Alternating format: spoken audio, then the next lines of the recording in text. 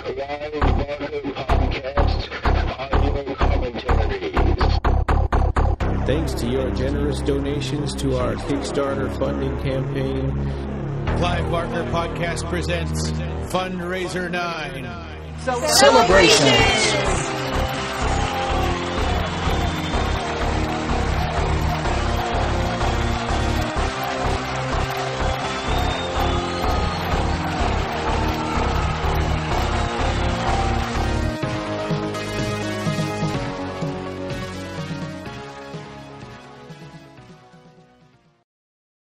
Well, welcome. This is episode 455 of the Clive Barker Podcast. And good morning, Jose. Hey, good morning, Ryan. How are you doing today? Good, good. So, all right, you primitive screwheads, listen up. This is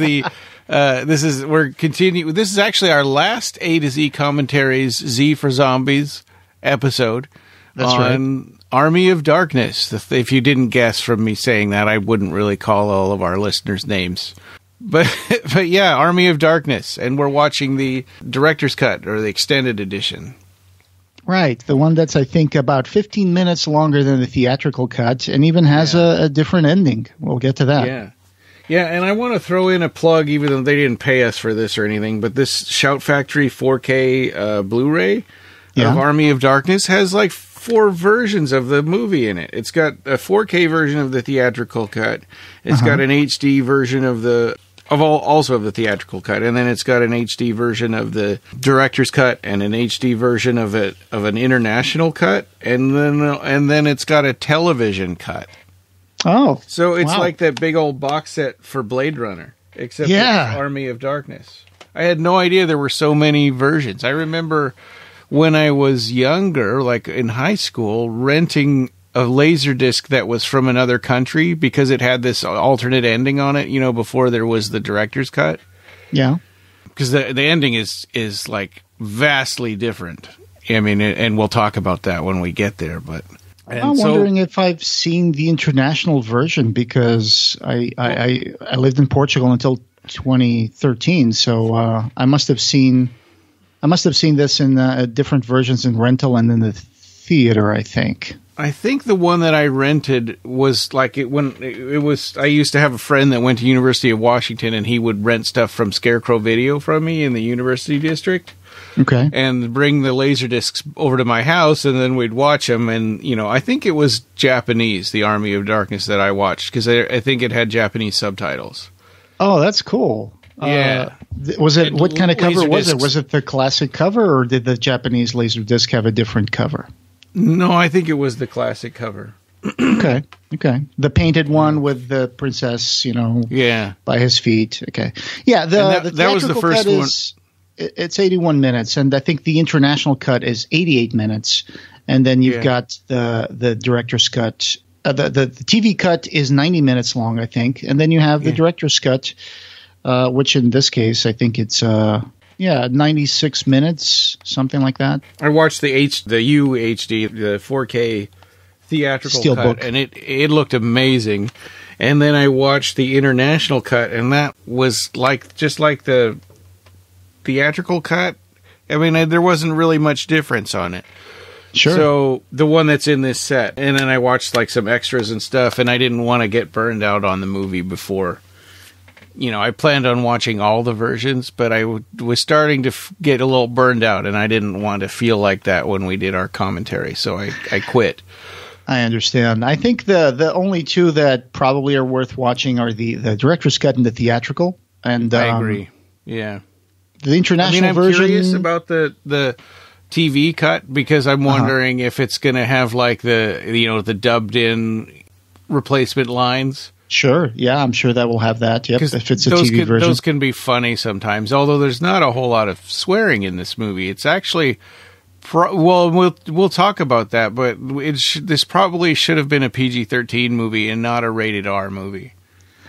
Yeah, unfortunately, there's so much blood in this, and I know that they had some issues with that, and they were telling them what certificate are we supposed to get, and they were like, well, you're going to get an R. And they were like, well, tell us what to cut.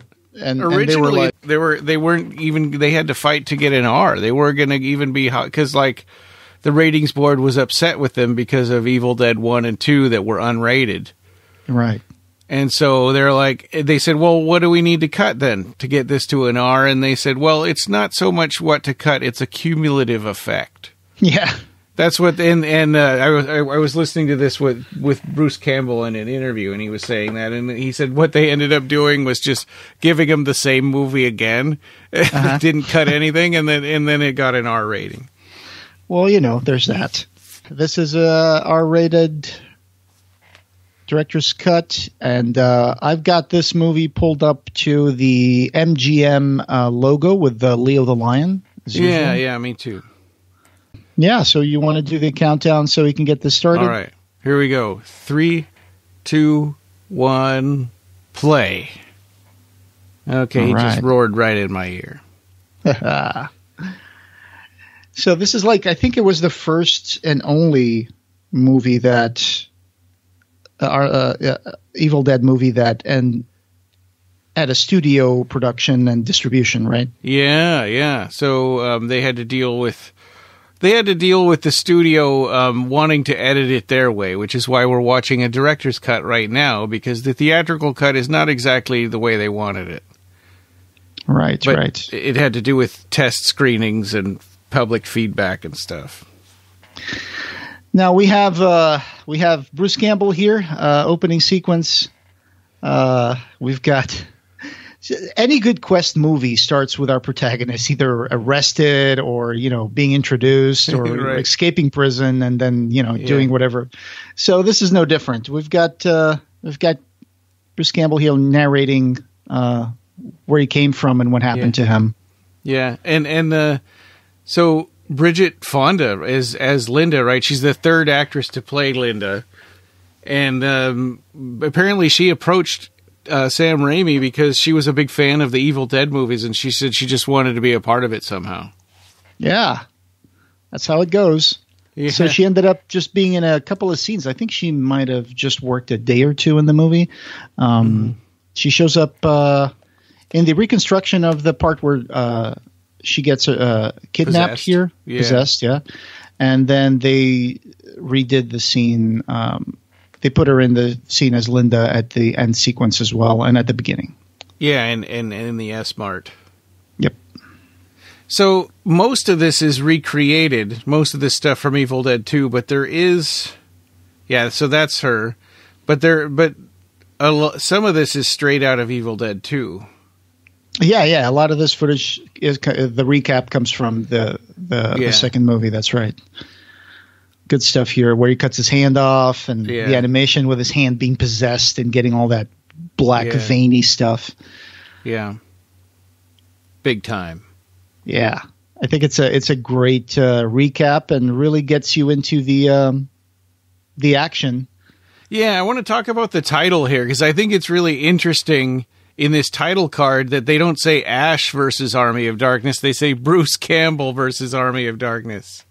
Oh, yeah. Oh. Not the character, but the actor. It's kind of... I don't know if I've ever seen that on another movie. And the making of was called Medieval Times, the making of Army of Darkness. Yeah. I think that one was made by Shout Factory. Oh, look at that. Bruce Campbell being made out of, ectoplasm. Ghost. Yeah. Versus... Bruce Campbell versus Army of Darkness. There we go. You're watching the 4K Steelbook on your computer? No, I'm watching the one that you sent because it makes it easier to put it in another screen on the TV. Blammo. So there was a big accident when they were trying to shoot this scene for this movie the first time, I think. They had a crane. They were trying to get the car drop scene, and then apparently it was too close to the edge, and the whole crane just fell over into the quarry, and they had to get a bigger crane. And the crane operator had to jump out, and luckily he didn't get hurt. Yeah. But I think they ended up going with hey, we actually did this scene pretty good in the second movie, so let's just put that in there. Yeah, they said after all that, and they finally did it, it's like the one in Evil Dead 2 looked better. Yeah. So he went back, right? So at the end of the second one, they read the recitation, they opened the portal to take the monster back in time, and he ended up getting sucked into it. And now he's in the 14th century, right? Yeah, and so for people that maybe don't remember in Evil Dead 2, right at the end, there was a scene where they were looking at the book, and that's the one who's prophesied to stop the evil or whatever. And he goes, "Well, I guess they didn't do a very good job." So it's kind of a really cool little bit of foreshadowing for this movie. Yeah, and you see the engraving of a guy holding what seems to be like a blade, but it's really a chainsaw in his hand. Yeah. So, really I love cool. this guy. I love this Merlin dude here, this wizard guy. That's great. That was an aluminium armor. Those armors are made of aluminum. And it got really, really hot in the desert when they were shooting this movie. Yeah, that was shot in California in a gravel pit, this part. That's right. I think that actor, the Lord, that's got the armor and had his sword up. Arthur. He with that armor under the sun, it would sometimes be 110, and he would get up to 130 apparently. So he would be sweating a lot in that. Yeah. Oh, that's a great transition there with the glinting sunlight off of the. Chainsaw. Take him to the pit. Yeah. Yeah. Oh, man. And the guy that's whipping him is the one that later on, says, "My sword by your side." Isn't he also the guy that he says, "Who wants more? Do you want some more?" when he comes out of the pit? Yeah, exactly. Yeah, because I think he's still remembering him whipping him when they were walking over to the castle. So that's Kandar Castle? Yeah. That's it. Yeah, so where do you suppose... I mean, I guess it's supposed to be in England, right? I mean, it looks like it's in the middle of nowhere, but everybody speaks English. And Henry seems like he's Irish. Yeah, the Castle Kandar was an ancient castle located in England during the 14th century. Says here, when the castle was under the rule of Lord Arthur, the dude with the blue eyes, in 1300 AD, which is the time of the movie, the prophesies here from the sky rise in the future to battle an army of the dead and evil forces unleashed upon the land. So it was first mentioned in The Evil Dead, and it appears briefly in the previous movie. Yep. Yeah, I don't think it was in the first Evil Dead at all. Yeah. They don't say exactly where it's supposed to be, but yes, it's in England. And the wilds. Yeah, but it's weird because they call them Kandarian demons, which almost sounds like Mesopotamian but Kandar is really just the castle. I guess it's not the country. Yeah, it was Kandar Castle. Yeah, that's how it shows up in the Evil Dead wiki. Yeah, Kandar was a city in Mesopotamia, right? I think.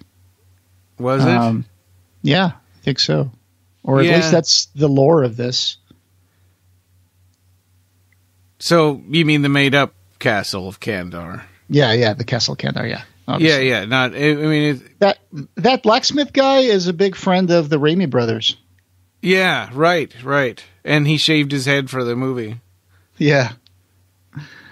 Good stuff. Look at that pit. Yeah. That's so cool. I mean, that just looks like something straight out of Dungeons and Dragons. Yeah.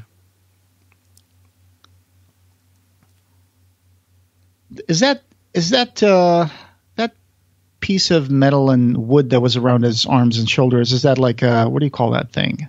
Is that like what they put on stock? I think stock, right? Yeah. Okay. Yeah. It looks almost like the stuff they put on like bulls to pull plows and stuff like that. Oh yeah. Well, like, hey, hello, Mr. Fancy Pants. I can't believe that the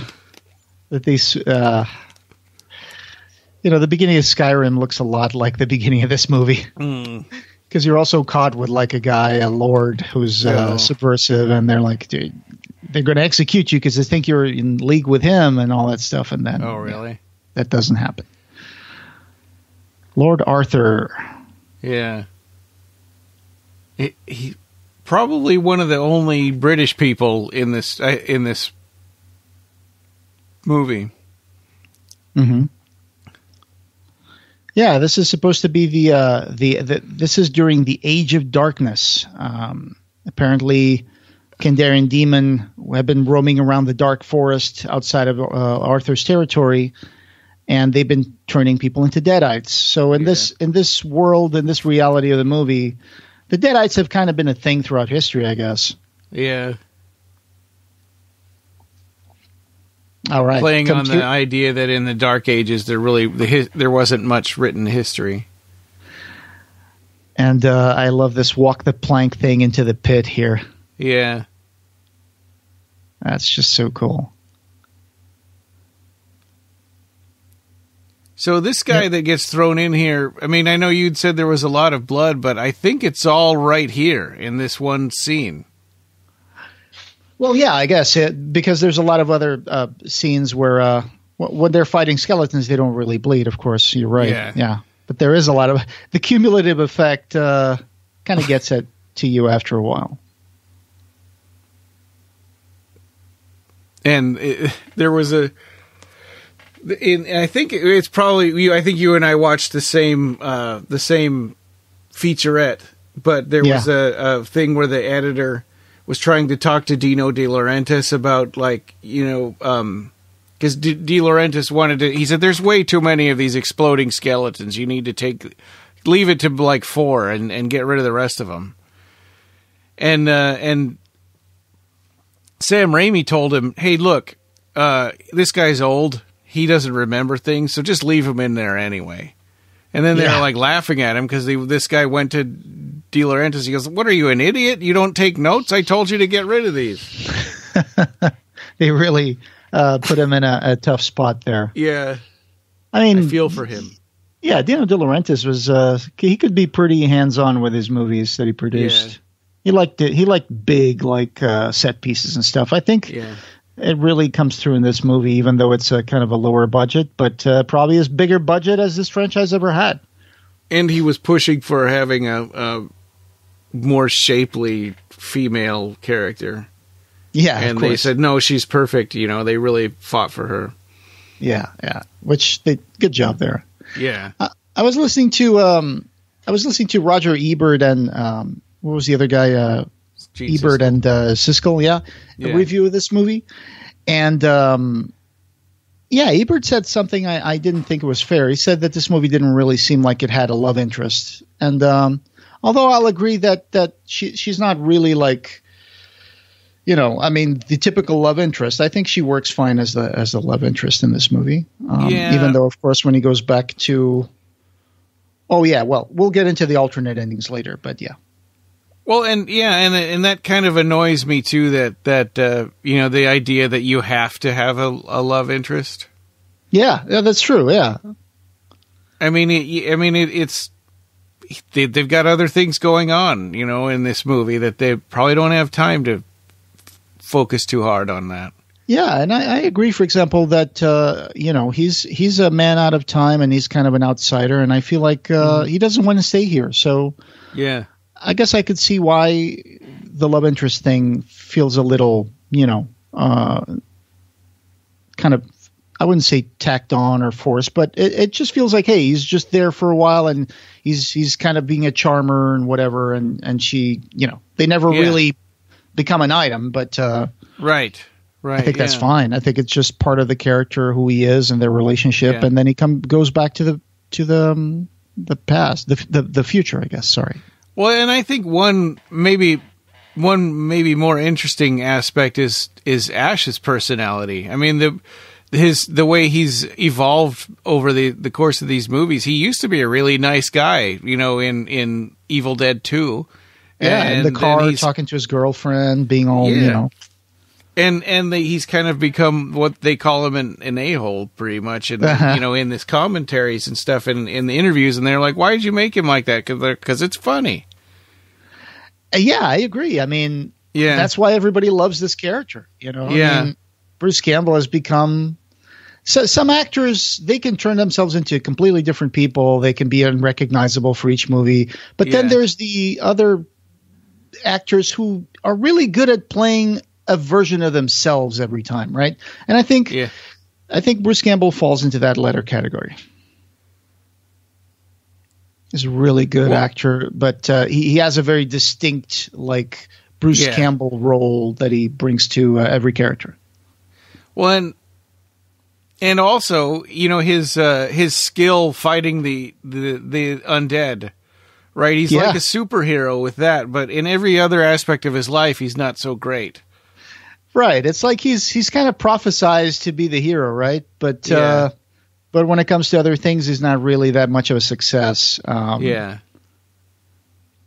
this is one of Ed's favorite Deadites right here. Ed couldn't be with us today on the podcast. He wasn't feeling really up to snuff today, so we're sorry he couldn't make it. But he has a mask of this character in his house. It's the Pit Bitch or the Pit Hag.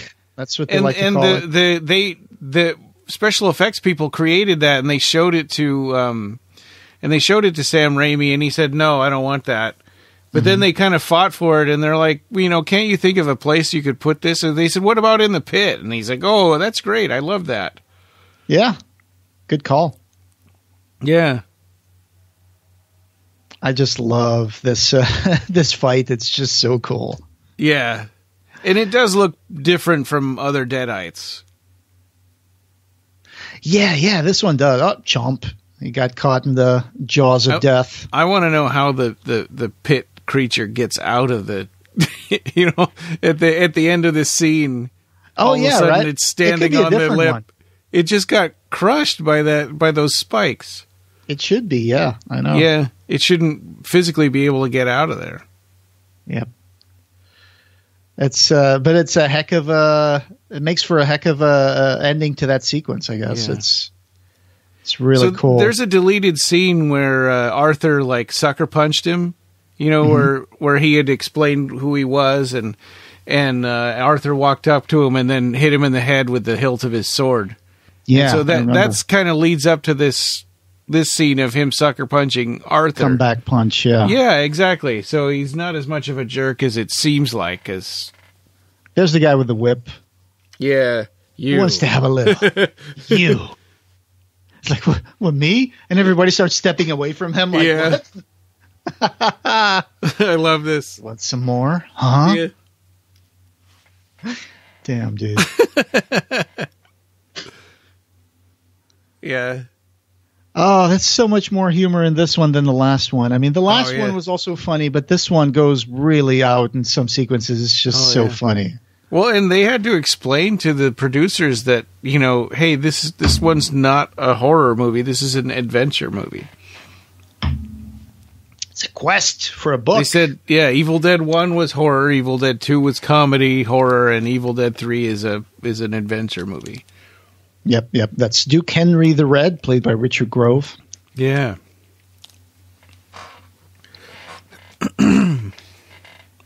He said in an interview that he became friends with the actor who played Arthur.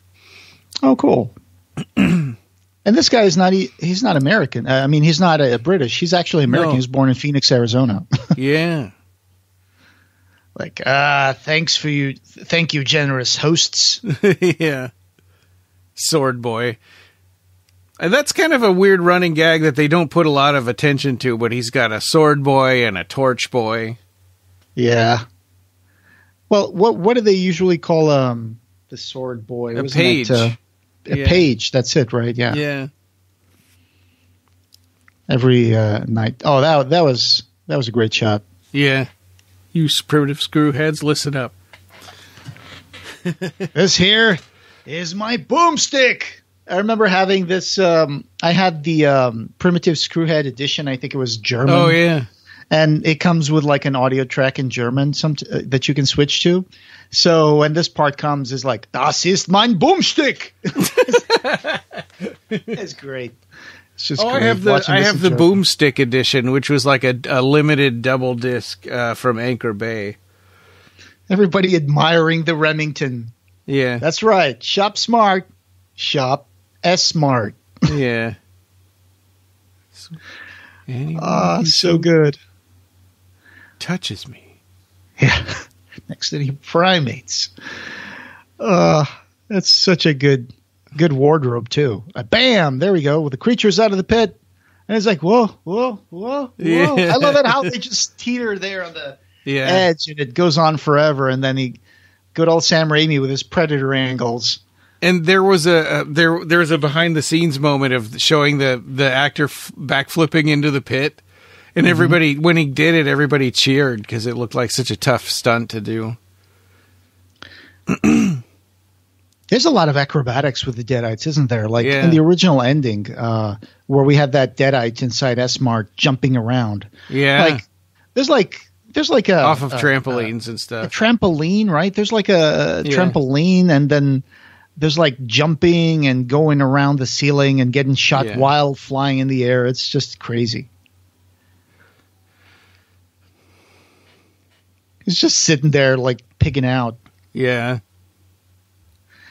I mean, when you think about it, there really is not much of a reason why they would give in to him just after that. I get it. He shot and broke the sword, and they're all kind of intimidated by him. But at the same point, it's like, I don't know why Lord Arthur wouldn't just be like, okay, well, I think now they believe that he's the one in the prophecy. Oh, yeah, the wizard, I guess. Yeah. Well, I think now when they come in, right? Do you think that do you think this is the first time they're establishing this, or do you think that the wizard already explained to Lord Arthur? He told him at the beginning of the movie that I think he's the one who's prophesied. And he's that's right. More likely, he's one of King Henry's men. Right. Sorry, I had the sound off, so I missed that part. There's soup on the floor. This scene was originally a lot bigger, and it was in a big chamber with columns and stuff, and it was too expensive. Yeah, it was written that way, right? Yeah, and so they cut it out, and then they put this back in this more abbreviated way with reshoots, and that witch is Patricia Tallman. I think Howard Berger in the making of also mentions something that they shot this sequence in a garage in 2 days. Right, yeah. Yeah, because they needed the sequence, but they didn't have the money to make the bigger sequence, so they shot it in the garage. They're like, yep, don't touch her. It's a trick. Get an axe. Bam. There's only one thing about the Deadites that they kind of, I mean, it's a little annoying, but it's usually like it's shoot them until they decide not to get up anymore. But it never really explains. Yeah. Yeah, like, what's the difference between shooting them like 10 times versus 15 times? Yeah, the rules about how to kill a Deadite seem to vary depending on the one. Yeah. And what looks cool. It works well, and it definitely looks cool, though. Yeah. But yeah, I mean, this to me is definitely a PG-13 movie. I mean, when he shoots these things, you don't even see the damage. That's right, yeah. No blood and nothing. Yeah. Versus Evil Dead. Even Evil Dead 2, there were body parts flying around and stuff. This sequence was totally like samurai Bruce Lee kind of thing, right? Yeah. Where the guy like turns around and stabs someone with his sword through the body and then just goes like, whoa. Yeah. Release the tension. Move that chi.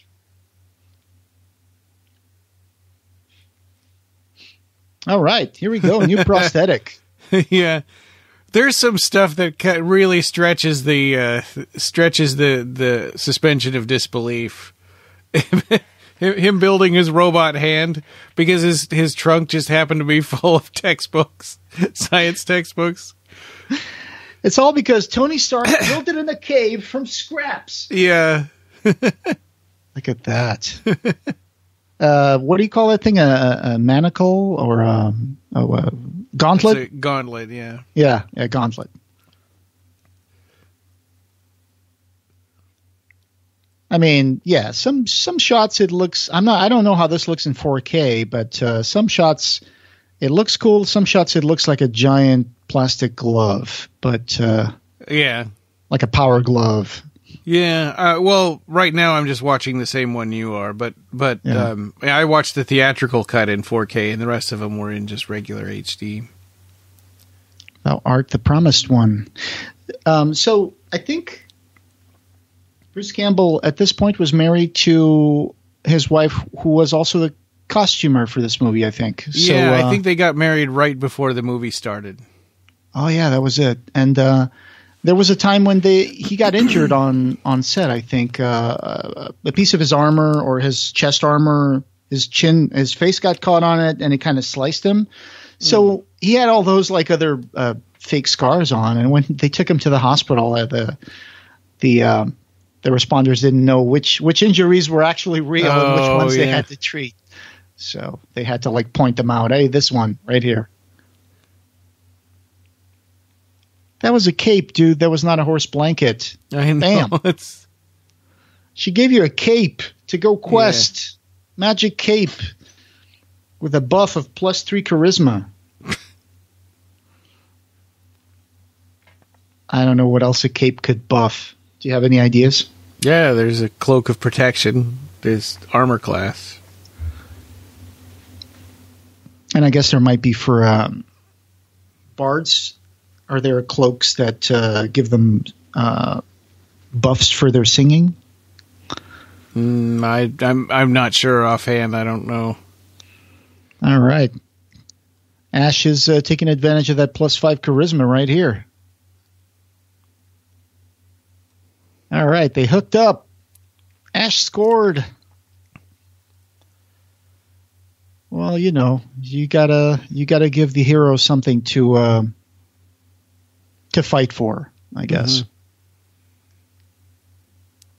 Yeah, well, and it does become important at the end when he's about to chicken out and leave, but then she had given him a reason to fight. I really dig the weave on that cape, though. Yeah, it's really cool. All right, little glass shot here. Fanfare music. Yeah. We're going to Nottingham Forest.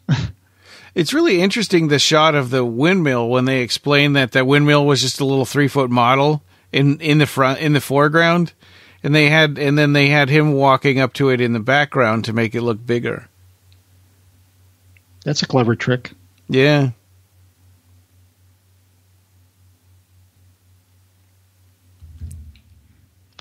All right, this is as far as we go. Now you have to go the rest of the way. This is so quest-like. Mm-hmm. Yeah, but I wonder really why none of the rest of them would even go with him. Yeah, right? I guess it's just because that's the way it's the prophecy, right? The hero has to quest, and he has to be the one, because if someone else tries to do it, it's not going to work. Well, if the old man had just gone with him, maybe he could have reminded him what the words are. I know your damn words. Yep. That cape weave actually almost, I don't know if it's got 2 colors on it. It makes it look almost like chainmail, right? Yeah, it does a little bit. Wow. He was complaining about how bad his horse riding was in this, because he was bouncing too much. The ass saddle battle. Yeah. Because apparently he kept slamming up and down on the horse. I don't have any experience riding horses. Did you ever ride a horse, Rand? My mom owned horses, but I don't really like them that much. Oh, really? Did she have like a little ranch or something? No, she just not really a ranch. She okay. Just had, big property and had a couple of horses. My stepsister was the one that was really into them for a while, and then she wasn't, and then my mom had to take care of them. Yeah. Uh-oh, we got the fog coming in. Yeah.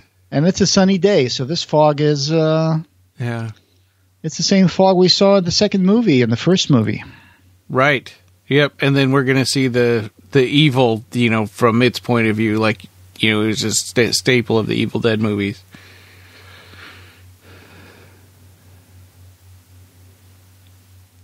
This is a typical questing scene, right? The hero is the horse is scared, and he's in the middle of the forest, and something's chasing him, and here we go.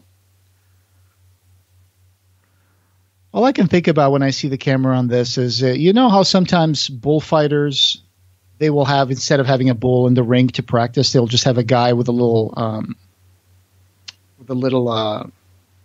cart, and he'll have little horns on the end of the cart, and they'll just run around on one wheel trying to chase the horse. No, I've never seen that.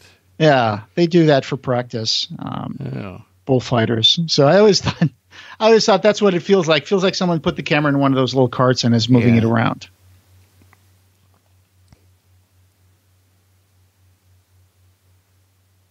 I think that Kandarian demon probably can outpace him at any speed he can go. Yeah, I mean, even when he was like running in the woods in Evil Dead 2, he was able to get into the house. Oh, and there he goes, straight into the fluid. And it tricked him. Tricked the demon. It This went is right a very, past him. Yeah, a very similar beat to the one on the second movie, right? When he gets possessed by the demon. Yeah.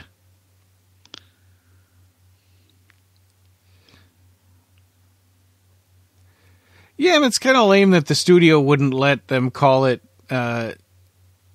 Evil Dead 3. Evil Dead 3 or Medieval Dead was one of the names they had for it. It's a minor peeve, but yeah, it's Evil Dead, Evil Dead 2. Here's that shot I was Evil talking Dead about. 3. Oh, yeah, there it is. So that's only a 3-foot model in the foreground. So it's a forced perspective shot or something? Yeah. Oh, here we go. Hey, but this one is not a little cabin in the woods. It's made out of stone, so... Yeah.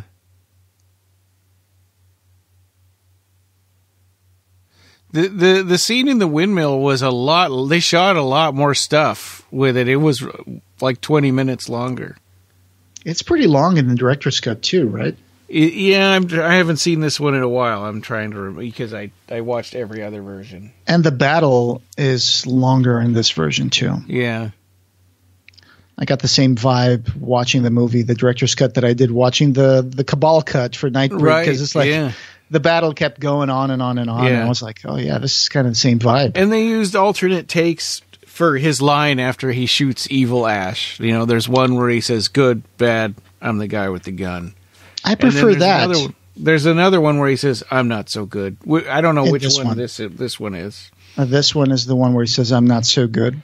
Oh, but okay. I always thought that in that one, the theatrical version, I think, is better. The one that where he says, good, bad, I'm the guy with the gun.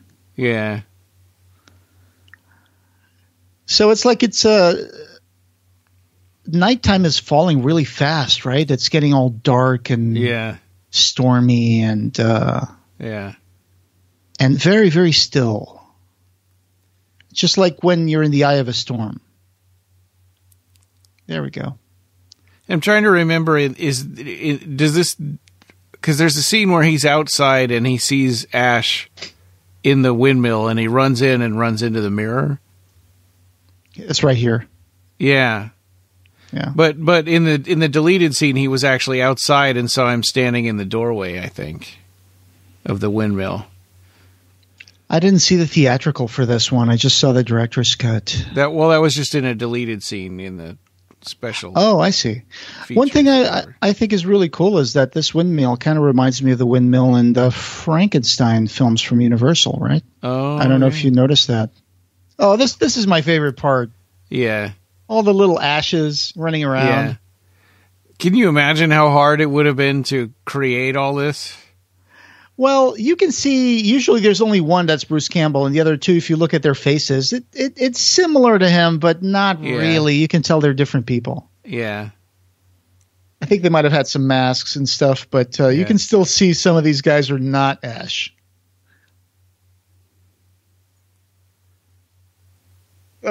Fork in the butt, classic. Yeah.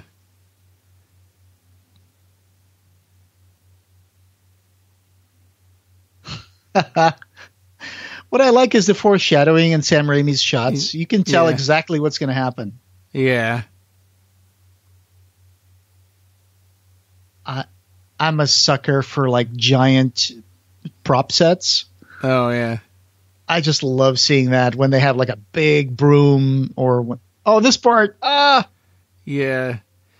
What's happening to him right now is really exaggerated compared to the damage that's done to his face afterwards. It's just clearly. red. Yeah. Yeah.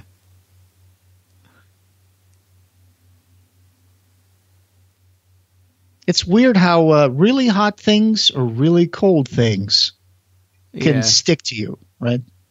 Right. Did you ever in Alaska, do you ever have problems with like getting your hands stuck on railings or anything like that? Oh, yeah. That's pretty common in the wintertime. I hate that. This part, you can tell it's a wire job, but still, I think they did a good job removing the wire. Yeah. Oh. roasted buns. Oh yeah. What's that thing that fell on his head? Is that supposed to be a bucket of curdled milk?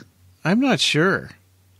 That's gross. And in the international cut, all of a sudden he just woke up and they had tied him up. There wasn't all of this build up to him getting knocked out and stuff. Yeah, that wouldn't make a lot of sense for me. No, it was annoying. Yeah. I didn't like the international cut. I kind of felt like I wasted my time watching that one. Yeah, because it has some of the director's cut scenes that are not in the theatrical, but not all of it. Yeah, I think this is better. That stupid pipe. Yeah. Well, and you know, and then the difference with the ending kind of brings up the question of like, well, what's canon then? What actually happened? I mean, I guess in Ash versus Evil Dead, obviously he didn't get stuck in the future.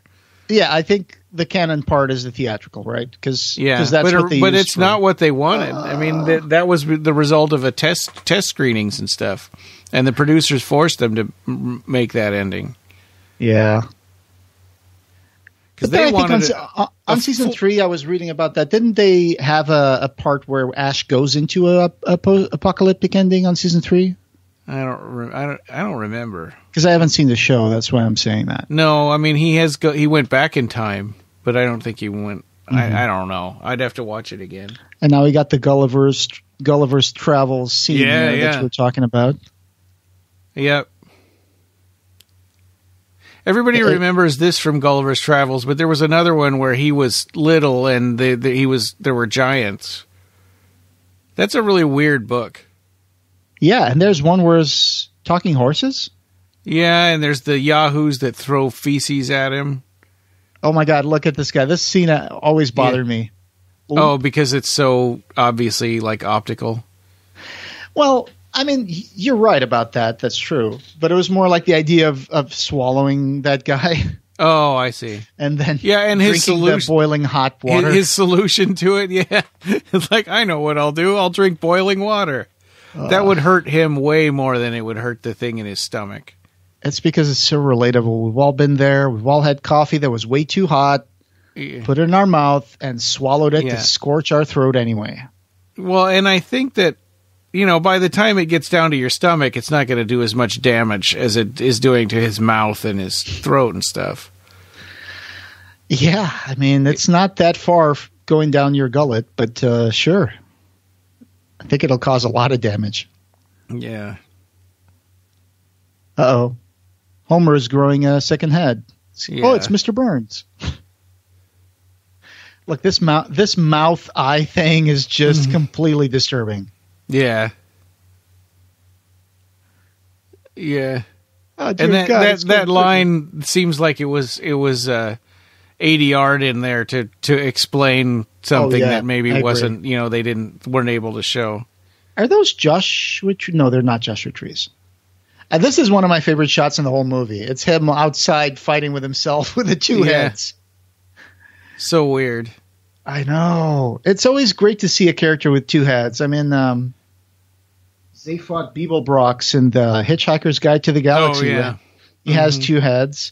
It's a little challenging back then because, see this part with the optical thing? You can tell that one of them is a first exposition, and then you have the second exposition that makes the first one look a little duller. Yeah. And when you see the mask in actual shots where it's him with a prop head, if you look at it, I mean, in the 4K version, you probably can see the head is not even moving. Yeah, sometimes. Separated.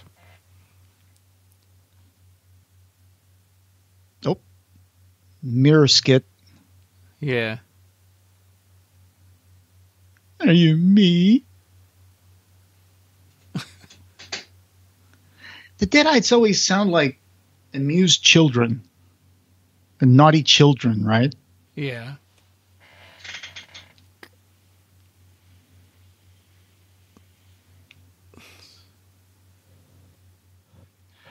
Man, this little jig dance, it's a clear distraction, dude. Come on. Yeah. Pow. Pow. This is very Three Stooges. Yeah. Slapstick humor completely. Oh. Yeah. Bam. Oh, did you see the way that tree wobbled? Yeah. Good heavens. I ain't that good. So, yeah, and the damage to his face is pretty minimal compared to what he did to him. Well, I mean, in real life, he wouldn't have a head later. Right? Yeah, exactly. It'd be a little hard to get that character to walk around. Yeah. All right. I love it when he does these fade to black transitions in between shots. Yeah. It gives it almost like a trailer feel. And it's a callback to Evil Dead 2 when he's chaining up Linda in the work shed.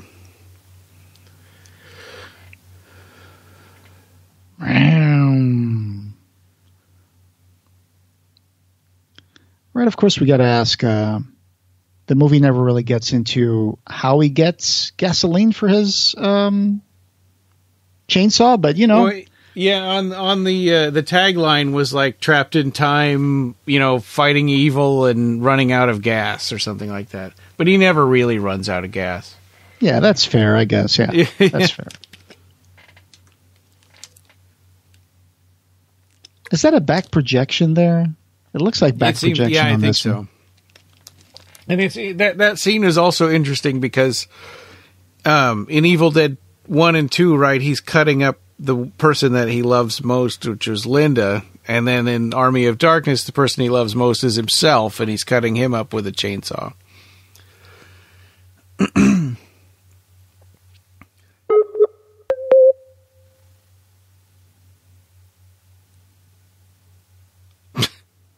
Blah, blah, blah.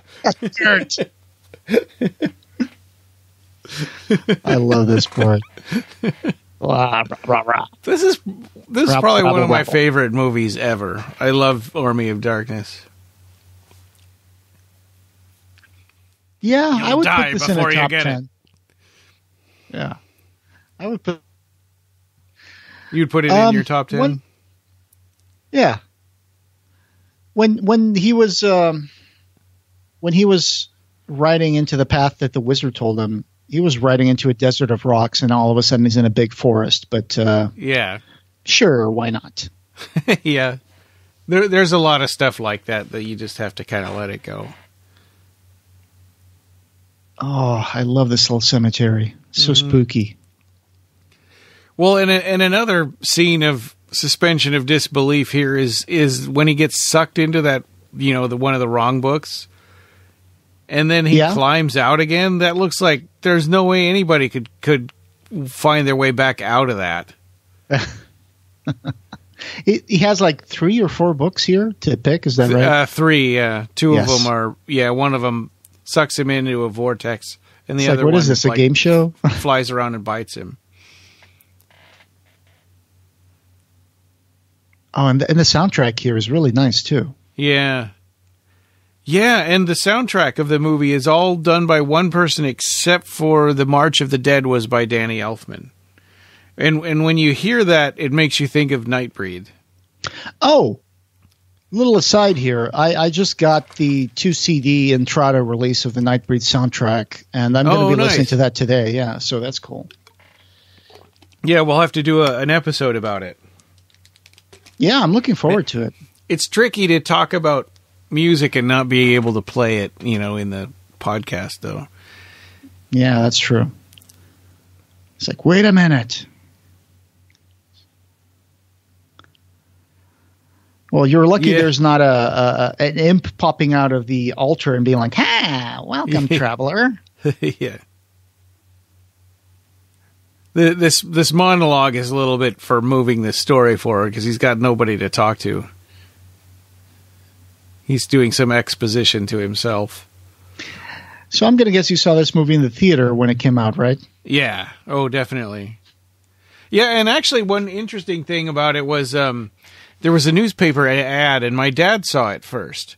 And he's like, hey, what, you know, look at this. You know, he's like trapped in time, fighting the ultimate evil and low on gas. And I looked at that newspaper ad, and it said Army of Darkness. I'm like, is that Evil Dead 3? And I said, I think that's Evil Dead 3. He goes, no, that's not, it doesn't say that. I said, well, but I think it is. I think that's Evil Dead 3. we didn't have the internet or anything. Yeah, so I clearly didn't know. you knew more about the franchise than your dad at that point. So, Yeah. Good catch. Yeah. And it's just the fact that it had Bruce Campbell, right? Yeah, with the chainsaw on his arm.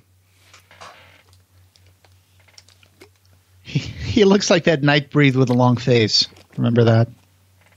Right, yeah. This is pure slapstick. Wrong book. Yep. It would be easy to make that book, though. The one that has the hole. All you got to do is just make a hollow book and then find a way to put a circle in there and then just wrap the pages around that circle and make it a black hole. It would be cool. Interdimensional portal not included. Yeah. He's like, I like this scene because he's like, oh no, that's too obvious of a choice. You're not going to fool me. And he grabs this other one and it jump. Yeah. So the obvious choice was the right choice. He should have gone for the one on the top. I mean, that's a rookie mistake, Ash. You pick the book with your metal hand. Yeah. Which can take any damage. Yeah.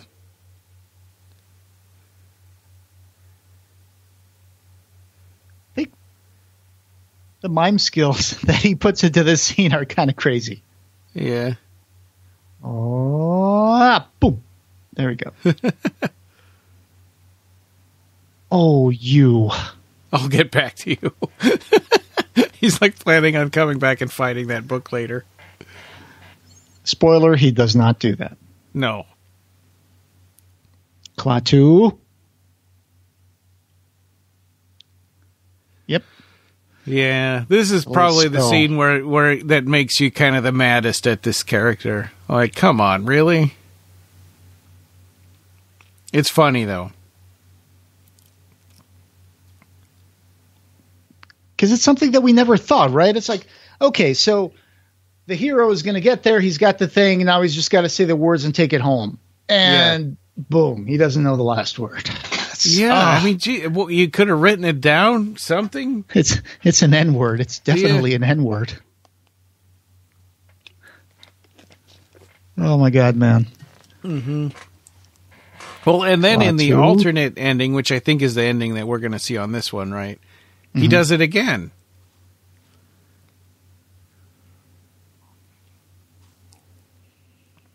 I think I saw a picture while I was looking around for stuff about the movie. I saw a picture where he had his kids in Army of Darkness. Yeah. Oh, he's really? He's dressed in like the courtyard of the castle and his two kids are with him. I didn't know he had kids. Yeah, apparently.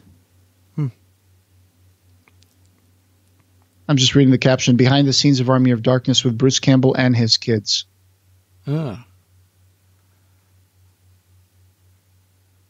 like he buys his kids' clothes at S-Mart. That's a comment on the picture. Yeah.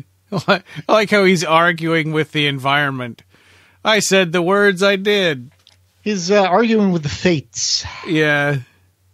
Wait a minute. Stop doing whatever you're doing because I said them.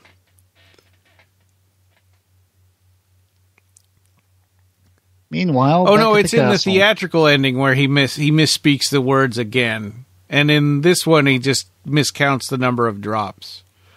That's it. Yeah. So does this version? I can't remember because I just watched all those alternate scenes and stuff. Does this version have the scene where he rides out to go, ask King Henry for help? I think so. Okay. Because that seems like something they should have put back in the movie because King Henry just kind of shows up and helps them. Oh, I love this. That all the skeleton hands coming out. Yeah. And the slapstick. Yeah. And it's got, keep your filthy bones out of my mouth. Stick a finger in the nose. I think it must have taken a while to shoot this. Yeah. Well, and they said for this scene that Bruce Campbell is like the king of backwards acting because a lot of these were done in reverse. Probably you would never know. Yeah. Yeah. Ha ha ha ha. Noogie. Uh-oh. Oh. Oh, my God. Yes, he's had enough. Yeah. All right.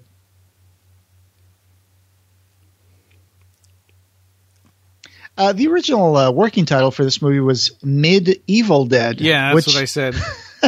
Yeah, right, yeah. It's just, it was in my handwritten notes here. But that would have been a great play on words. Medieval. Yeah. Of course, spelled Midevil.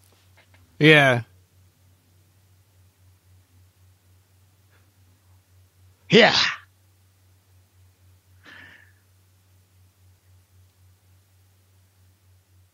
Oh, but he guess got what? put together Evil like Ash. a puzzle. Yeah.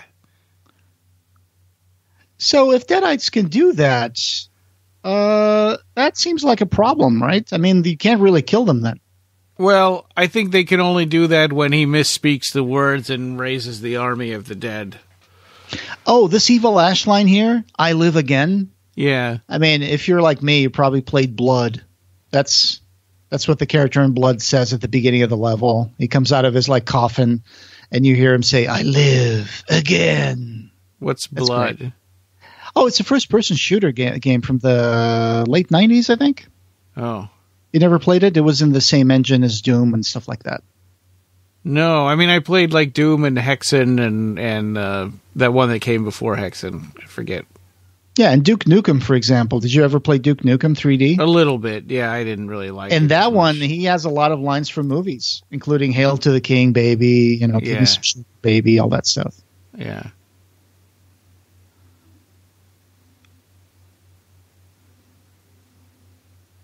Here. All right. And did you speak the words? Yeah.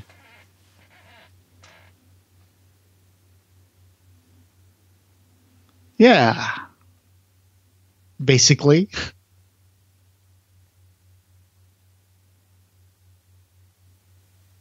Did he call him dung-eating fool?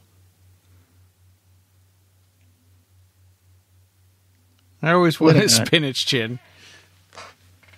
I have subtitles. Let me just check.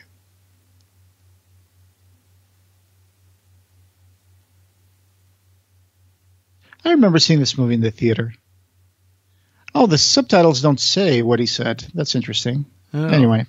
Yeah, dung-eating fool would be accurate, I guess.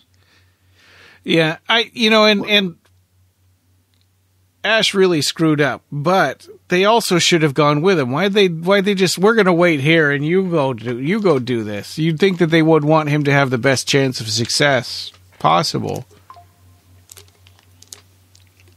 He's the chosen one. You know what that means? It's like all the responsibility for that goes onto the hero. Yeah. That was just pillow talk, baby. Yeah. What part are you on right now? He's saying, where do we start with all the ceremony? And right. Sooner's always better than later, right? And he says, I and see. then the I'm wise caught men up were with you fools too. Yeah. Well, he is not a very sympathetic character. He's supposed to be a bit of a jerk. So Yeah. when she calls him a coward and stuff, this is his character. Yeah. Well, he's got a path of character growth, and when Sheila gets captured, then that gives him something to fight for. And did you already see the scene with the flying deadite? Yeah. Okay. What's that?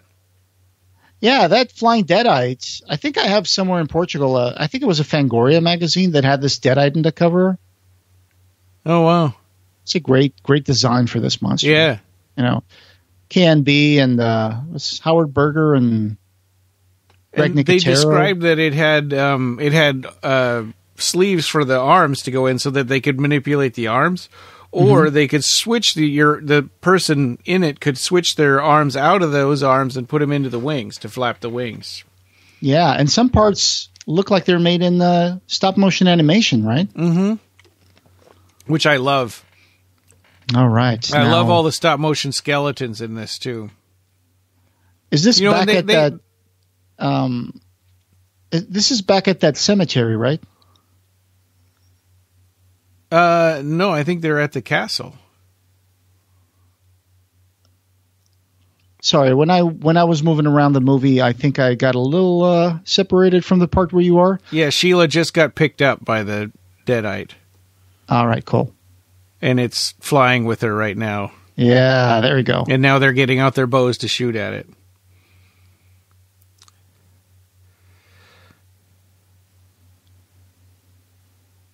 Yep, the part where he's going over the wall is definitely stop motion. Yeah.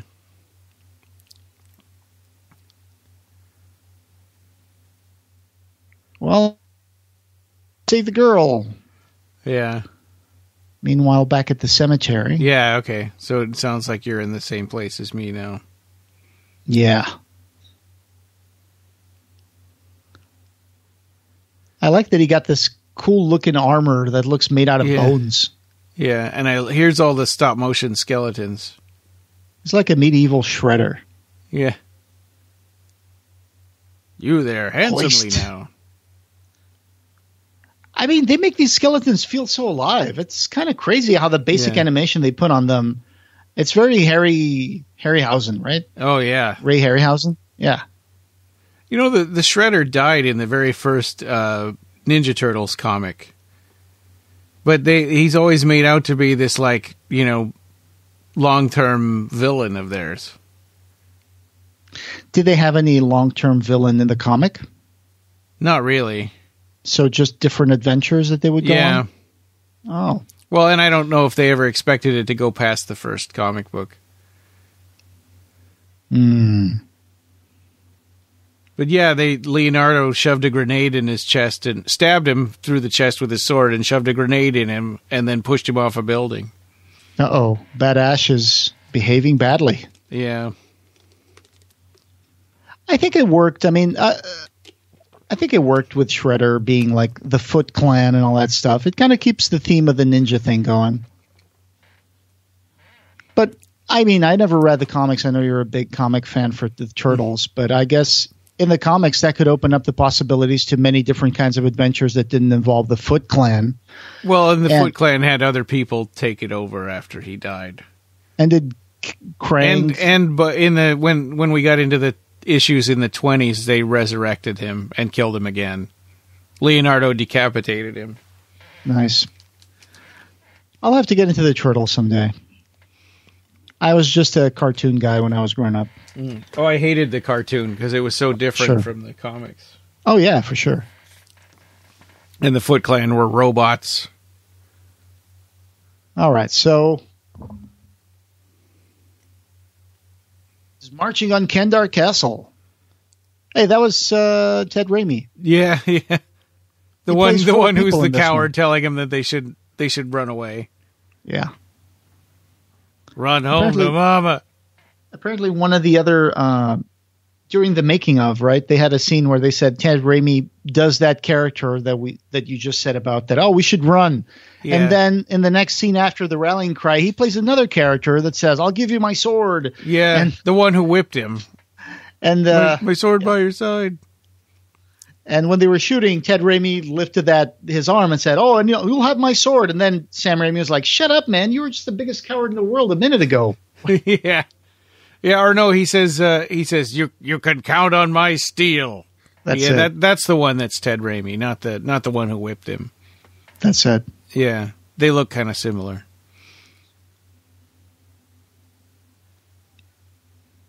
I bet you it got cold in that California desert at night.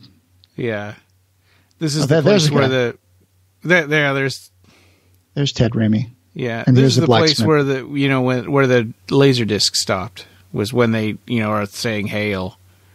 Oh, is that where you had to flip it over? Yeah, I think so. You can count on my steel. And my ox.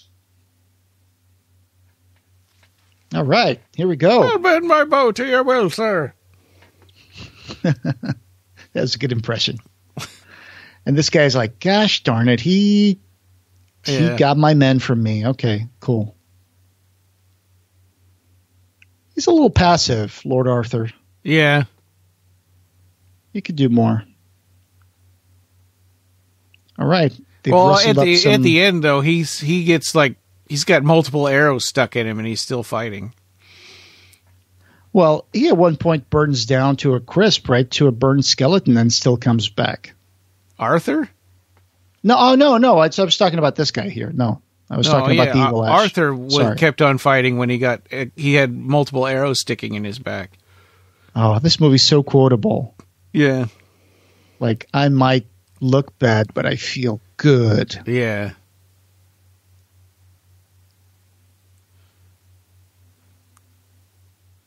All right. Yeah. Here we go. Rallying speech.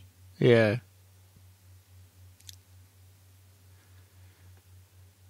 Yeah. Is this the Chinese jet pilot one? I think that's not in this version, is it? Oh, okay. I think that was in the theatrical version. Yeah, there's one where he says, "Yeah, we're going to need more men," and another in the theatrical version he says, "Yeah, and I'm a Chinese jet pilot." Yeah. The Chinese jet pilot one is funnier because it's so out of nowhere. It's so bizarre. Yeah, hey, look, he's got Chemistry 101. Yes, and steam something or other. And the steam Fangoria. Plant operation. It's a good thing he just happened to have that. Yeah, and he had a Fangoria there in the trunk of his car too, of course. All right, it's time for a invention montage. Yeah. We can take these deadites. We can take them with science. He's basically building a zombie chopper, right? Yeah. Which is what they do in the in those zombie movies where they have to leave and they have to go into a car. They have to armor up the car and give it some chopping blades. The A-Team, every time they would get locked in a garage with their van and they would have to fix the van up so they could bust out. That sweet black van with that L-shaped painted streak on the side. And he's teaching them about gunpowder, which is probably pretty far ahead of their time. Yeah, but kind of easy to come up with the ingredients at the time, I guess. Yeah. So that tracks. I'm not sure when the Chinese invented gunpowder and what century, but probably way ahead of wherever this is. That's 2 very productive days, right? Yeah, yeah. He trained an army, he made an invention, he fixed the car, and trained everybody, strategized. Yeah.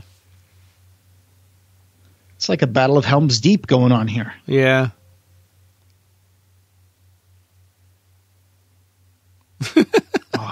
Gorgeous. They're not filming now. Boom, boom, boom, boom, boom. Okay, well, now we'll see which line he says. Yeah.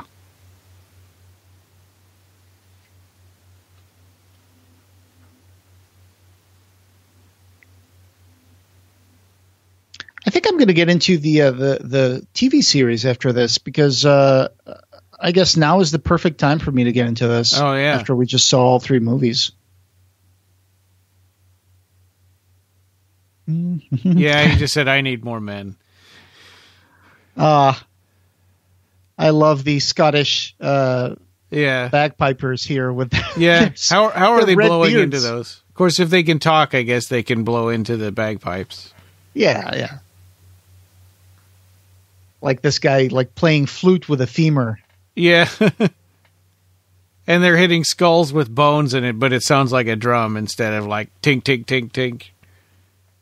I was a little impressed with the amount of extras and horses they put in this scene. Yeah.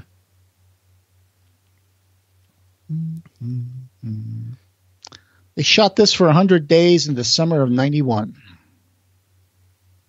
Yeah, and then they had some kind of trouble with a lawsuit against was it against Dino De Laurentiis that had this movie sort of shelved for a year.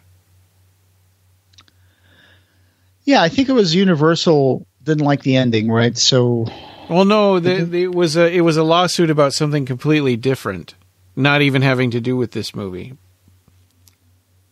trying to remember. It was a battle over the rights of the character Hannibal Lecter from That's Silence right. of the Yep, Lambs. that's what it was. Yeah, exactly. Because he had made Manhunter. And there were some rights issues that they had to resolve, and they fought for a year until that. So Silence of the Lambs came out, and he's like, "Oh no, you don't." Yeah. Which I have to be honest, I've never seen Manhunter. Everybody knows Silence of the Lambs, but Manhunter was kind of the one that was not as popular. I might have seen it on TV many years ago. I think it had Brian Cox as Hannibal Lecter. Oh. Oh, yeah. In 4K, some of these makeups are a little shady. Like, you can see that they're just masks, and you can see the eyes and the skin underneath. But I think it just becomes such a cult movie because it's just so much fun, right? This version that you this isn't 4K. This version that we're watching right now. No, it's not. It's from a DVD version, director's cut. And I also have this in VHS, but I think now I'm wondering if that has the theatrical cut. I think it must have it. Yeah. The director's cut didn't come till later. Eva Lash is looking grimier by the minute. Yeah. Except there were laser discs of different, like that Japanese one that I had. So that guy with the eye patch is Bill Moseley. Hey. I think met Sam Raimi had seen him in Texas Chainsaw Massacre, right? And 2, Texas Chainsaw Massacre 2. I got to meet him. He was behind me in line to meet Clive Barker for the book signing in Burbank. I love his work on the Devil's Rejects and the Rob Zombie films and stuff like that, and of course the Texas Chainsaw Massacre 2. Yeah, but he really liked the franchise, and he wanted to be in this, so he wrote a letter to I think Sam Raimi. Yeah, and then they got him to be this captain, right? This captain of the army or something. Yeah.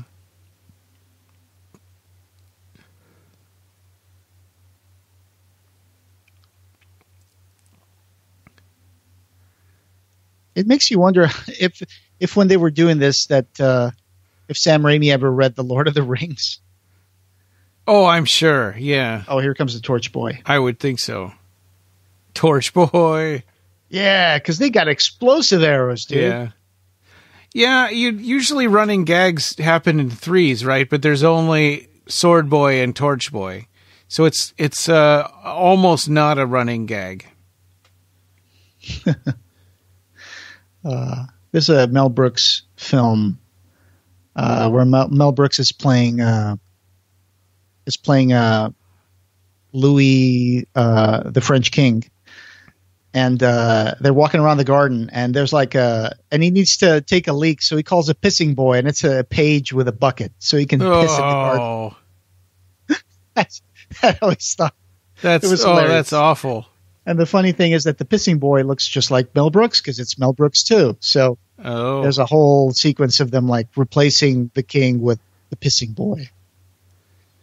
I just thought it was hilarious that there was a pissing boy. Yeah, and so in this scene with all the exploding skeletons, and they only wanted to have 3 or 4, Dino De Laurentiis did. And he's like, it doesn't move the plot forward. And Bruce Campbell's like, yeah, but it's cool. Yeah. And I think that's a really good point. I mean, a lot of this movie is just, really cool spectacle. And Bruce Campbell really carries it. Retreat. Mm-hmm. Why the hell are the skeletons retreating? I don't know, because they don't want to explode. I like how... do they say in this movie at any time, because I forgot, do they say in this movie, you can't kill what's already dead? No, I don't think so. Because usually that's something that comes up when there's a skeleton. It's we can't kill them because they're already dead. But it's in this one, no, you can kill them. Yeah. Hey, they got Fred Flintstone's car. Yeah, right. Or no, I think that's Barney's car was the one that looked like a big log. Yeah, pointy log. Oh, I just found out inside the car trunk, apart from the issue of Fangoria, there's also an issue of Dark Horse Presents 5th Anniversary Special Comic. There we go. Oh, that did the events of the movie? Yeah, it was in the car. It was just, apart from the Fangoria, there was also another book. Oh, okay. Apparently, Bernard Rose is in this film. He has a little cameo. Oh, really? Yeah, it says here. Yeah, I didn't see anything about that in the. Yeah, so Army of Darkness is co-written by Sam Raimi's brother Ted. Ted plays a frightened warrior, desperate to stay alive, the eye-patched swordsman, the man who screams, "You can't count on my steel," and one of the store clerks at S-Mart. As for other members who appear in the family members who appear in the film, there's the fake Shemp characters are played by Bruce Campbell's father Charlie and brother Don. The others are played by fellow horror filmmakers William Lustig and Bernard Rose. I didn't know that. I didn't notice that. Yeah, I wasn't really prepared. I don't know if I would even know where to point him out. Yeah, but that's cool. I'm sure another Clive Barker, if they have, like, fake Clive Barker connection. Like yeah, and honestly, I think what Clive Barker had said about the Evil Dead movies in the A to Z of horror was that he liked the horror to be a little more serious, and he didn't like all. He said he could appreciate all the crazy camera angles and stuff, but I don't think this kind of stuff was his favorite. All right, Ryan. So a little Dungeons and Dragons question. So are skeletons supposed to be vulnerable to blunt damage? Yes. There we go. That's and why it depends on what rocks. edition you're talking about. But in the current one, they take double damage from blunt weapons. Yeah. Oh no. When I first started playing D&D again after 30 years of not playing it, and I didn't know about metagaming as an issue, right? And I'm like, oh, skeletons, I'm going to turn my sword backwards and hit him with the, hilt. And they're like, would your character know that? I was like, that's an important distinction, right? Because you're bringing in knowledge from other games into your game. Yeah. Right, they're in. But, the last time I had played was in junior high, and we didn't care about things like that. Sure. I mean, it's just for fun, right? Yeah. I mean, I think it's when you're playing that kind of game as an adult that you tend to take it more seriously, and you tend to be more, yeah, more. Well, because everybody's supposed to be rules. creating a story together, right? And the sequence is very well choreographed, I think. Yeah, those Deadites, look pretty good.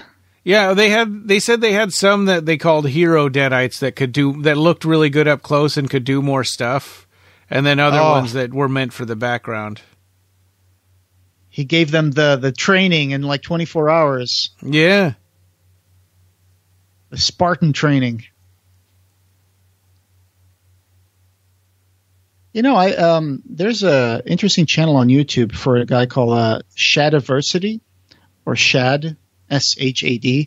He talks about castles and medieval weapons and how castles were constructed to have defensive measures and all that stuff and how they worked. There's a lot of interesting stuff that castles used to have in the battlements, like places where they could drop boiling oil. Or water. My brother was really into that stuff. Oh, that's good stuff. Yeah, you should enjoy that channel, Shadiversity. And then he has a series on where he analyzes the historical accuracy of computer game castles. Oh, yeah. Yeah, which, spoiler alert, they're not very well designed. Sure. I thought that was interesting how Arthur thought that he was, running away because he was a coward. But he actually was just going to get this. I guess Arthur forgot about Max sequence. Yeah, Arthur forgot about the zombie smasher car. I just love this Mad Max car. It's just crazy and wild. Yeah, and Bruce Campbell said that Sam Raimi has to put that car in every single one of his movies, even the one that was a Western, was it The Quick and the Dead? He turned it into a wagon, I think. Yeah. Yep. Oh, man, I love the whistle, the steam whistle. Yeah. And the little noises, like when deadites get hit, you hear that little whistling. Yeah. Boing. Little cartoon sounds. Yeah, because it's like the turbine engine is getting really close to them. Uh-oh. Here comes the part where he gets mesmerized by the... I know. Wait, is she a princess? He doesn't want to hit her with the propeller blades. Right. She's Sheila. Mm-hmm. That's it, yeah. Was her head on backwards there? No, I don't think so. No.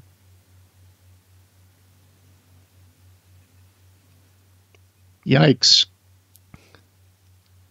Good sequence, though. Yeah. So much for the car, of course. The tactical advantage has to be set back. Yeah.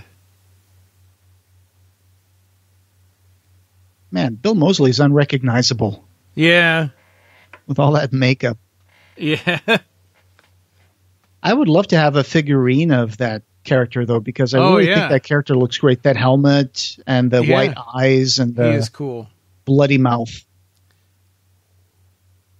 I'm going to break my bones. Smash. Oh. They put that stock effect sound of a broken jug. Yeah. When the skeletons smash. Ooh. Camera and the spear trick. Yeah.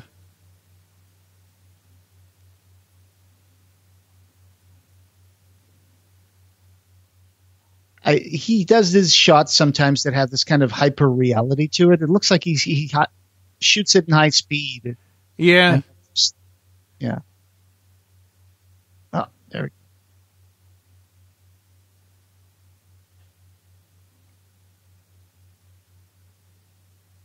And so if the stakes here are if the Deadites could get the Necronomicon, I guess then they could open the portal forever and conquer the world. It's interesting because in the Evil Dead 1 and 2, they didn't seem to care about getting a hold of the book. Yeah, because they didn't know. Well, I think they knew it was around because that's what summoned them there. Yeah, the pages, right? Yeah. Yeah. And at the beginning, he does explain that it was a foul thing, never meant for the world of the living. Yeah.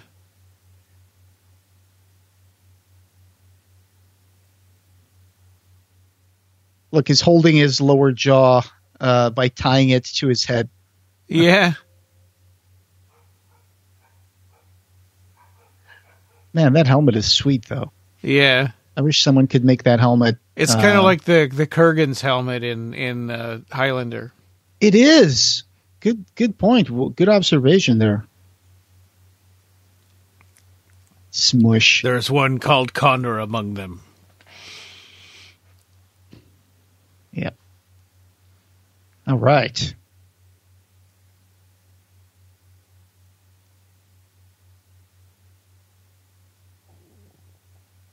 That's what I would call a hero Deadite right there. Yeah. Yep.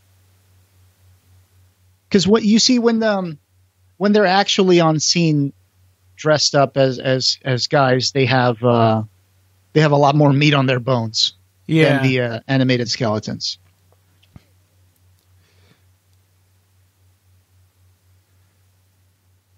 So I would imagine Sheila's state is the same as like Ash had when he got possessed by the demon. Right, yeah. Because it's like it's there's a little bit of fudging there about like what you can do to somebody who's like a main character when they're undead, or because they can turn back, and other people you chop them into bits and stuff. But yeah, honey, you got real ugly. Yeah.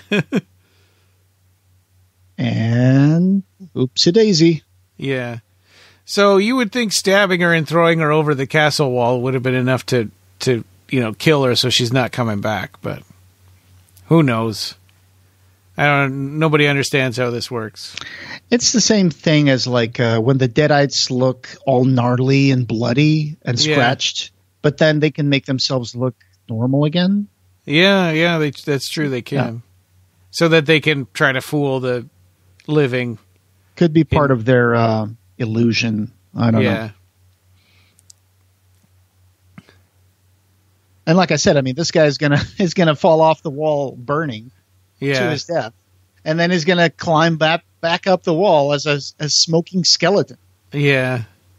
Oh, this grabbing the blade with his metal hand is just kind of samurai grindhousey, right? There's movies I've seen where the samurai goes in for the death blow and the other guy just catches the blade with his two hands. Yeah. Which would never happen, but sure.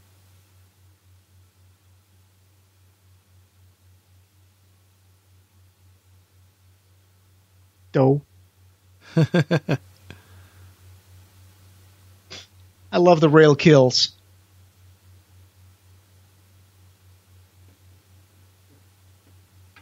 Yep. The amount of physical work that Bruce Campbell had to do in this is like Errol Flynn kind of sword fighting.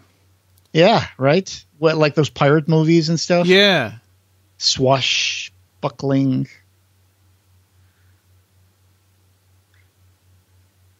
I'm sure that line is not in the TV version. What line? You're pissing me off. Yeah.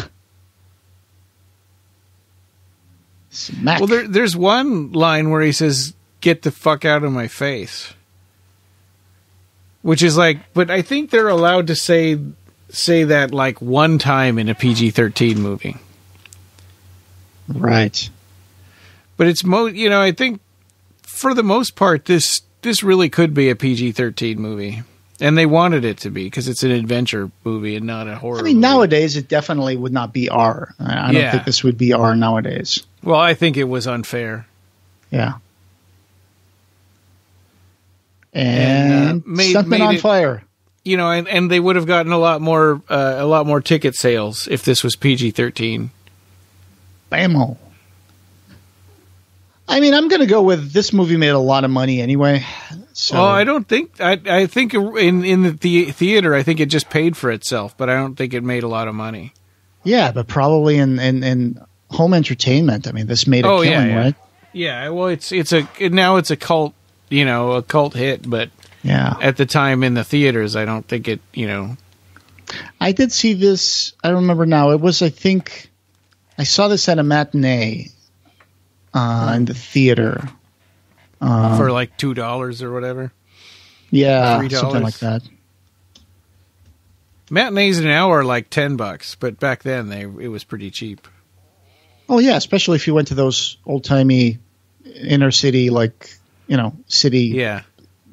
urban theaters, right? Yeah. Where you could just walk down the street to a little theater and watch it. Yeah. And their sound is just two great big, speakers. Yeah, I think this came out in the fall, in October or something, or November. I think so. Yeah. I'm trying to remember what else it was up against in the theater at that time. Huh. Well, in Portugal, I remember the other movies that were around were different because it took months for a movie to go from... Yeah. Yeah. I guess you can look that up. He's breathing fire on him. Where did he get that ability from? It's a Deadeye trick, I guess. Yeah. Oh, whoa, whoa, whoa, whoa, whoa, whoa, whoa, whoa, whoa. They even did the little eye slot machine kind of thing. Yeah. Oh. He just fell like 20 feet onto his back. Okay, looks like I saw this movie at the Fentes Porto Film Festival in February of '93. Okay. That would have been, because I used to go to this festival every year. It was a fantastic film festival. It was in the city about 20 miles away from where I lived. So that's a year after it came out. Yeah, that's probably when I saw it on the theater. Yeah. Yeah. So did it have Portuguese subtitles? I think it did not have any subtitles because it was like one of those film festivals, and so this was the first time that this was being premiered in Portugal. Yeah. So I don't think it had subtitles yet. I think they just had like do enough people in Portugal speak English that you don't really need that? I mean, yeah, in general, I would say the young people who are going to these movie festivals, they probably know enough English not to have to worry about subtitles. Yeah. Yeah. Bonehead. Yeah.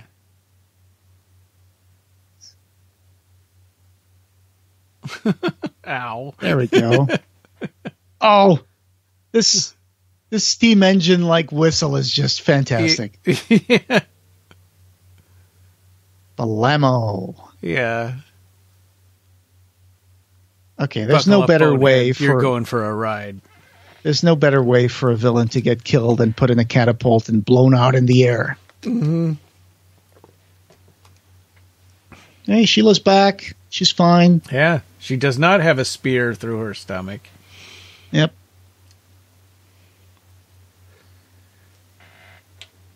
It was the evil Sheila that was hurt. The good Sheila's fine. Yeah, try not to think about it too hard, I guess.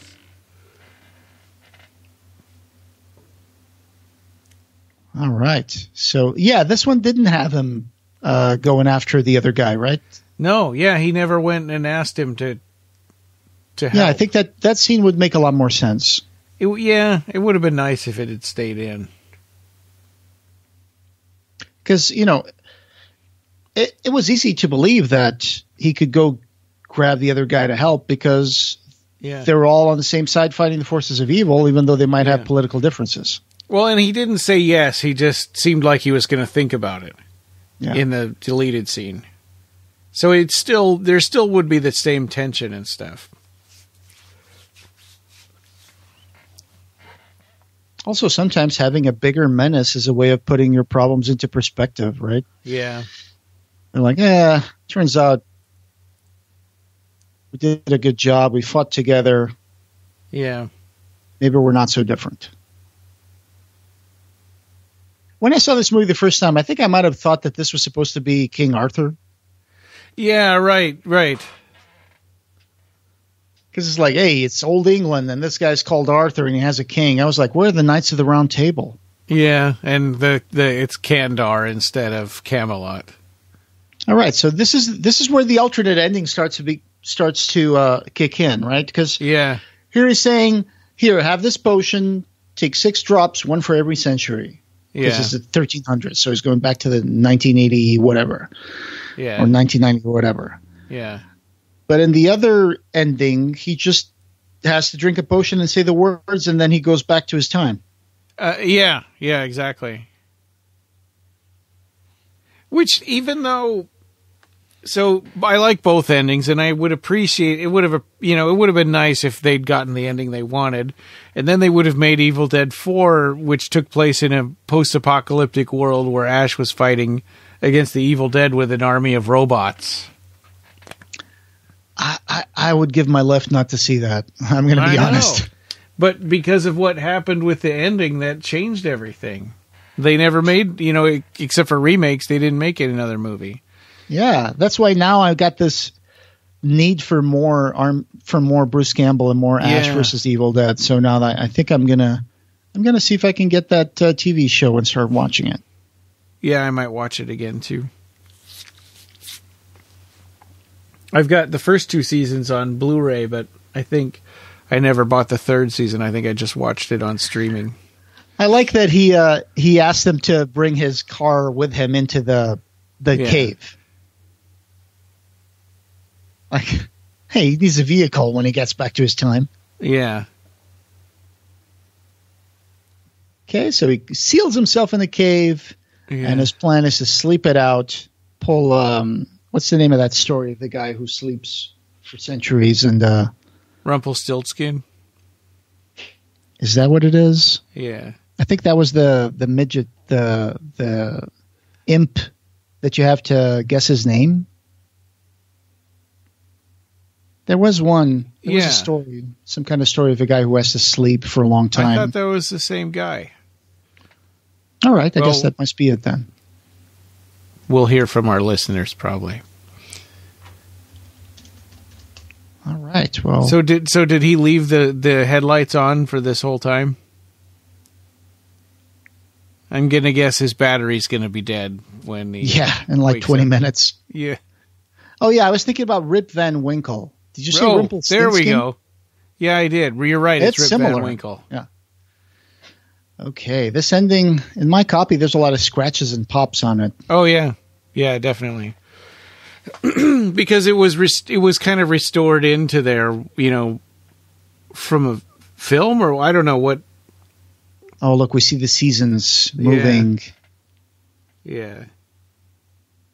Bruce Campbell turned into Alan Moore. Right.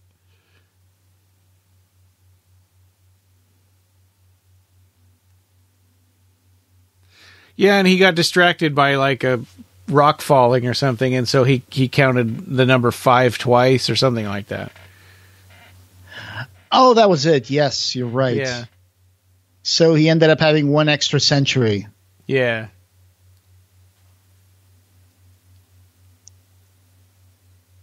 At least his scratches are all healed. Yeah. The white streak in his hair seems to have disappeared. Oh, it's there, I think. Is it? Or is that a spider web? It's like, I'm out. You're right, it's gone. I'm out. Plastics. Manufactured products. Yeah, but... So this makes it seem like he came back to a destroyed London, apparently. Is that the Big Ben? Yeah. And there's weird buildings everywhere. Oh, yeah, I guess if Kandar was in England, that would make sense. Yeah, it's like, I slept too long. Yeah. I would have loved to have seen, like, Ash in the future fighting robots with a big beard. Yeah. And his boomstick and his chainsaw hand. Yeah. You could have turned it from now. It goes into from comedy to fantasy to adventure to science fiction. Science fiction. Yeah. That would have been crazy. Yeah. So, you want to talk a little bit about the theatrical ending? Yeah. So, of course, in the theatrical ending, he's back in the S-Mart. So he woke up in the correct time, and I think this is the one that people know more, but. And then because he misspoke the words when he did drank the potion, and the Evil Dead came back with him. So he's trying to do his job at the S-Mart, and he's telling people the story of how he could have been king. And then this witch, Evil Dead lady shows up. He says, "Lady, I'm afraid I'm going to have to ask you to leave the store." Right. And it turns out he gets in a big gunfight with her. A Kandarian demon. Yeah.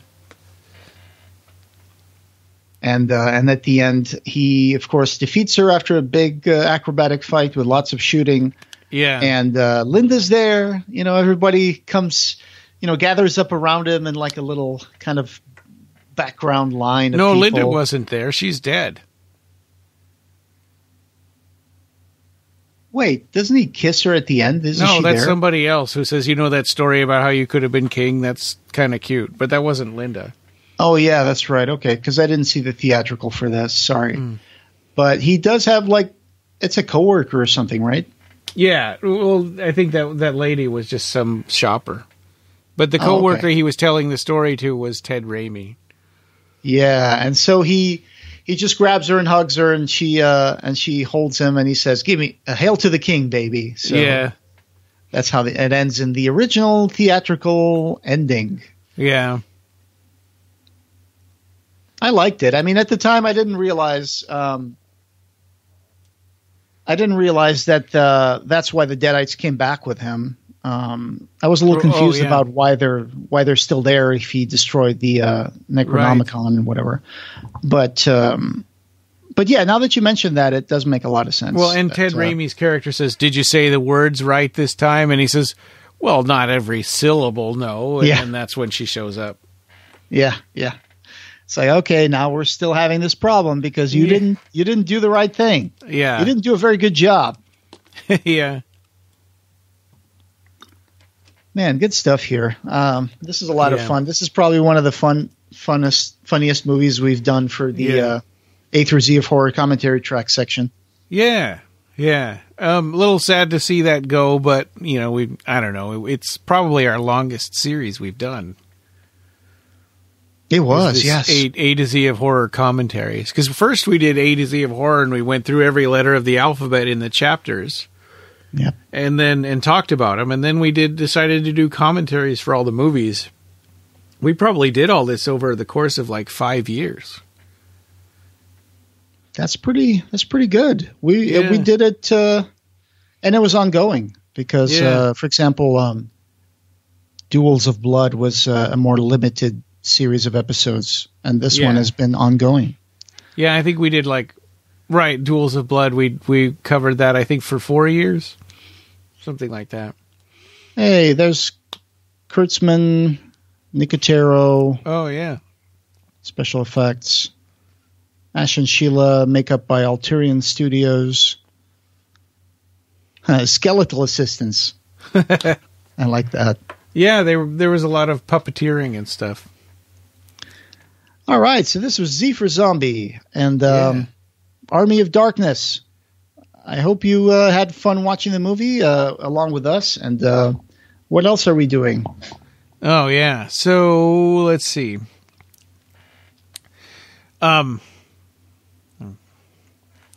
Well, we're going to be doing more news episodes as the news comes in. More Hellraiser, the Dark Watch commentary, and Quartet of Torment coverage. We got to get to Disc 3 and not Evil Dead, Hellraiser 3. I got to get back into Clive Barker mode. Hellraiser 3. And then we've got coming up fairly soon, it'll be next month, we're going to be doing another episode of Jericho Squad. Yay. We're going to continue our quest. I promise I won't forget the words. Yeah, right. So you had a little question here that I don't think we got to that. It's an interesting question that you brought up is why does Evil Ash have a right hand, right? And I thought that was an interesting question. So I went back. Oh, yeah. And I went back to the scene outside the windmill where he's fighting while the other head is growing and all that. Mm-hmm. So they go into the forest and then they finally pull themselves apart. Yeah, so and I think when they do that, he's got the mechanical hand. I am about to check that for you. And when he does that... And just so I know for the future, the credits are over. Yep. So, yes, I think you're right. I think he's got a metal hand. Yeah. Yep. He's just a mirror image of Ash. But then when he's, all disfigured and stuff and he gets put back together, like a puzzle, from that point on, I think he's got a regular undead hand. Sure. I mean, it could be grab the hand from a skeleton. There you go. Yeah. Okay. Bad Ash has two good hands because when he says that little thing, you're goody little two shoes, goody little two shoes. He brings both hands up, and they're both human. There's not a metal hand. Oh, you're right. So I guess it's just because he grows out of his body. He does have a right hand, a normal right hand. Yeah. And that's why the skeleton also has. Yeah, it's a clone. Yep, basically. You're right. But good question there. Yeah. Good question. I went back and I checked. So interesting. Yeah, but he was a mirror image for a while, and then when he grew out of him, I guess he was like a clone. Yeah. I look forward to getting back to Jericho Squad. Go back to our quest for the heart of Abeximendios, and I hope you guys have a great weekend. Yeah. And this podcast, having no beginning, will have no end. Thank you for joining us, and we hope you have subscribed. You can find the Clive Barker Podcast wherever you find audio. Show notes for this episode, as well as news and reviews, can be found at our website at www.clivebarkercast.com. The Clive Barker Podcast, or BarkerCast, is an independent editorial podcast and blog that is not affiliated with or under contract by Clive Barker or Seraphim Inc. This is a labor of love by the fans for the fans. You can chat with us on our Facebook BarkerCast listeners group, our Facebook page, Twitter, or our Discord server. The best way to support us is to buy our book, The BarkerCast Interviews, Occupy Midian, available in hardcover on Amazon and ebook on Amazon and Apple Books. Fundraiser 10 is all about Patreon this year. Become a patron to get access to exclusive stuff, pick an episode topic, and maybe even get cool stuff in the mail. You can also buy a t-shirt on our TeePublic store. Go to teepublic.com and search for BarkerCast.